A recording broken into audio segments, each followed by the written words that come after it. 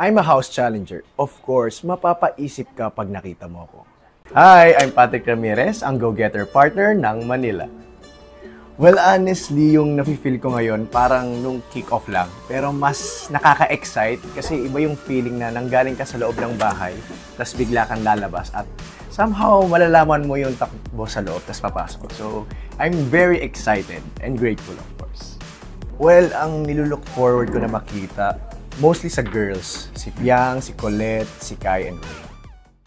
I'm a house challenger. Of course, magugulat ka pag nakita mo ako. Hi, I'm Ding Dong, ang charismatic partner ng Taguig.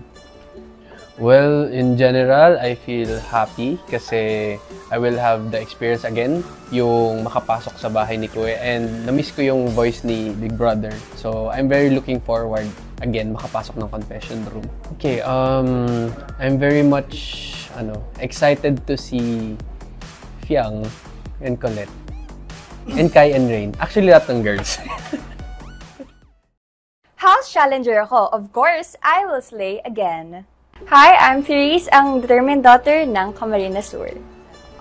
Of course po, excited, and at the same time, I'm looking forward na ma-meet yung mga bagong housemates na hindi ko naabutan sa loob.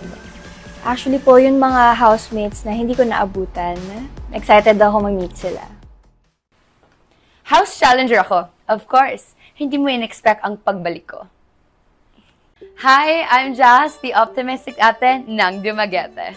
Actually, yung feeling ko ngayon, kinakabahan ako syempre. But then I'm very excited kasi maging house challenger ako. So it's gonna be another, parang kumbok pa to. It's a sequel and it's another, like, gagampanan ko na, let's say, role or genre. So I'm really excited. And syempre kasi excited ako kasi makikita ko naman sila ulit. So yun. Oh my gosh, nila forward ko makita si Kai, Rain, and Jaren. Sila talagang tatlo. So I can't wait to see them. Thank you!